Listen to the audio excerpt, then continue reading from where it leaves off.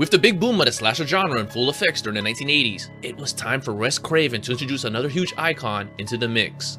In this episode's of Origins, we explore the histories and lore of Freddy Krueger.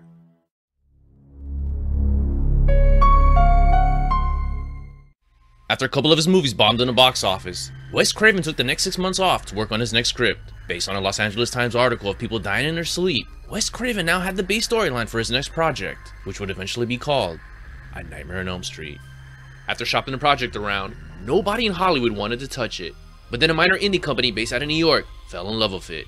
Bob Shea of New Line Cinema signed on, and with the help of other movie production companies, the movie was now ready to be made. Based on the legendary icons of Halloween and Friday the 13th, A Nightmare on Elm Street needed their own boogeyman. The name Freddy Krueger came from a bully that used to beat up on Wes Craven when he was a kid, the hat from an old drunk that used to scare the crap out of him. The idea of the signature claws actually came from watching his cat stretch his claws out. Add the burnt face, and Freddy Krueger is born. Now he has to find the right person to play Freddy. Just like the other icons, Craven was looking for the right stuntman to play Freddy, but he quickly realized that he needed an actor to play the role. With the success of the miniseries V, Robert Englund landed the iconic role.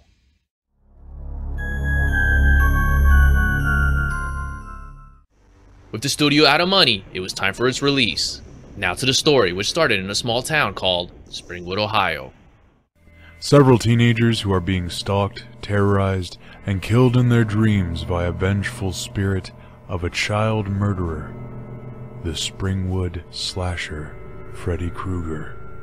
Tell you what, before Robert Englund came along and Freddy, killers was just doing their thing, killing, and we thought that was enough. We was happy with the killing. Add a few smart-ass lines to the mix, we having a ball. Freddy Krueger had us laughing and cringing at the same time. God bless him. God bless him. Raise your claws. I've always had a thing for claws. Awesome. On a small budget of $1.8 million, the 1984 movie hit it big, making over $25 million domestically in the movie theaters.